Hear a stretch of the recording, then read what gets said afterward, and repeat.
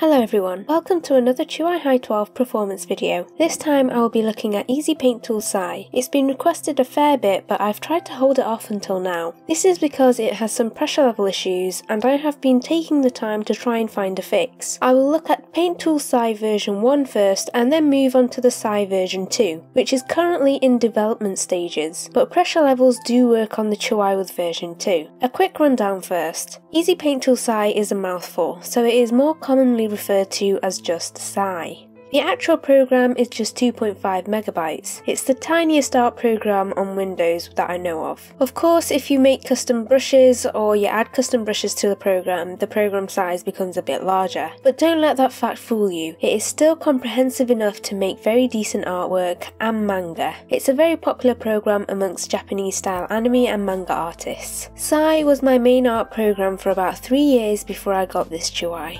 The interface is simple but with powerful tools for creating art. It is meant to support WinTab compatible digitizer devices, and that may explain why I get no pressure levels in Sai version 1. It was claimed on the forums on Chuwi by someone a long time back when I got this Chuwi a year ago that it used WinTab technology. However, on my recent adventure when I was playing around with Photoshop to try and work a fix, I learned that the Chuwi Hi12 better supported Windows Ink technology. And don't worry, I have of course made sure my settings are correct for pressure levels. Sai version 2 is currently under development and has been since 2014. It is a 2.6 megabyte software download, which is similar to version 1. I don't know when all the small flaws of this program will be fixed, but considering this program is being developed by just one person on their own, it's understandable why it's taking forever.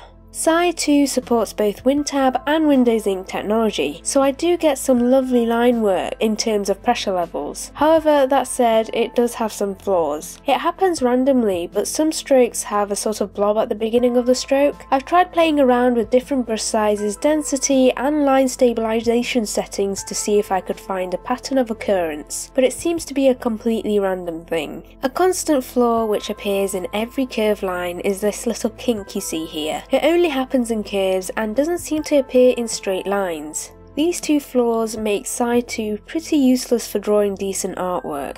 If the developer were to fix these small issues, then Sai 2 would be a truly awesome program for the Hi12, because other than the slight kink and random blobbing, the software runs completely lag-free.